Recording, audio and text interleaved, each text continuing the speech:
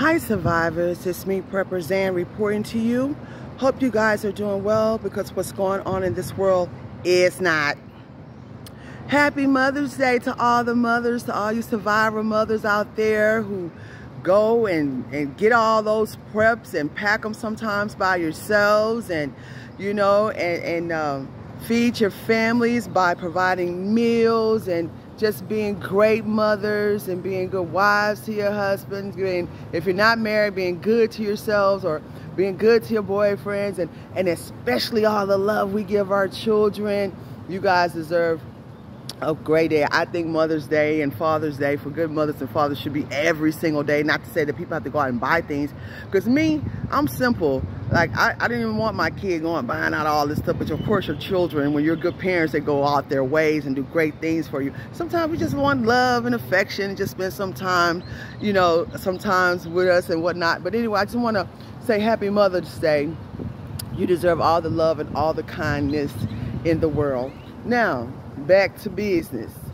I want to talk about right now how I was looking at it was some Christian show this morning on television, and I love the Word of God. I'm not saying I'm a saint. I have to always say that and clear that up, because y'all, I mean, I don't want people thinking I'm a saint, because I'm not.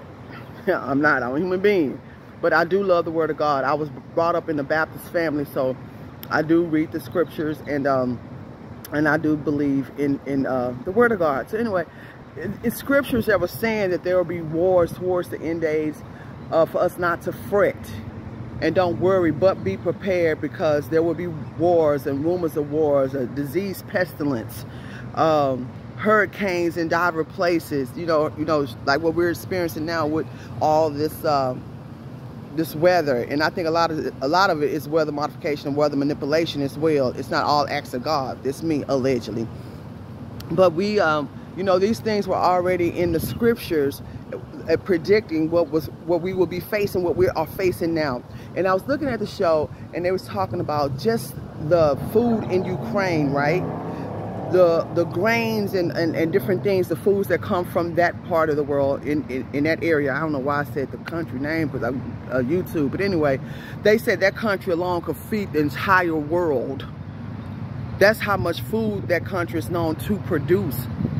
And now they're saying like how now it's going to be a worldwide global famine.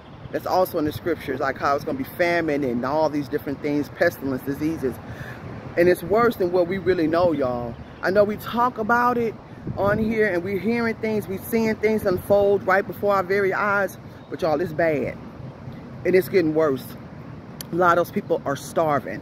Not just in that country, but in other countries are starving. We have people right here in America who are starving. And it made me think, you know, because we know that these so-called leaders, these so-called politicians, you know, they're ushering out all these different agendas and all these different things, right? So I started thinking, I was like, was this also in the plan to target that particular area? Somebody looking at me, I guess because I'm looking cute today. But anyway, I'm going out.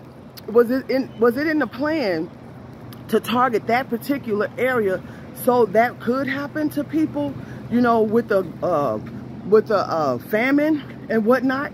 Because we see y'all, they all in this together, allegedly, all of them, and it's really sad. But I just want to remind y'all keep prepping, keep praying, and keep doing what you got to do out here, because it's going to get worse. Before it get better, it's going to get really, really, really bad. And it's already really, really bad.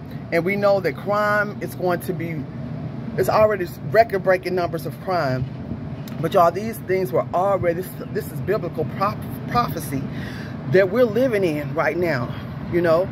So, you know, you know, it's just unbelievable. You know, I had somebody comment the other day, like they can't believe we're actually living in these days and these times and experiencing these things that we are experiencing. But y'all hold on, y'all be strong, man. You know, a lot of people not going to make it. A lot of people are just not going to make it, you know. And I do know with prepping, that gives you some insurance to be able to make it. I have so many stories and so many great testimonies of how preps got me through. I told y'all when the mandates occurred out there in New York City, and I lost my work and I didn't have money coming in. I was able to come back to Texas and live off all the food storage that I had, and things of that nature, or the land that God blessed me with.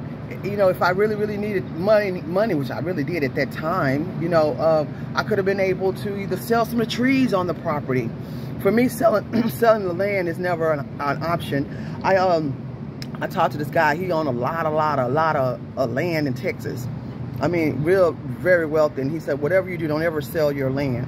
So we just have to prepare ourselves and just stay watching and stay prayerful.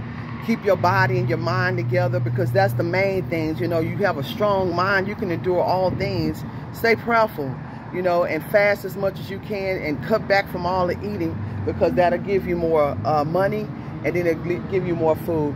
You guys watch this world, watch the weather, smell your water, boil your water before you use it, and keep surviving.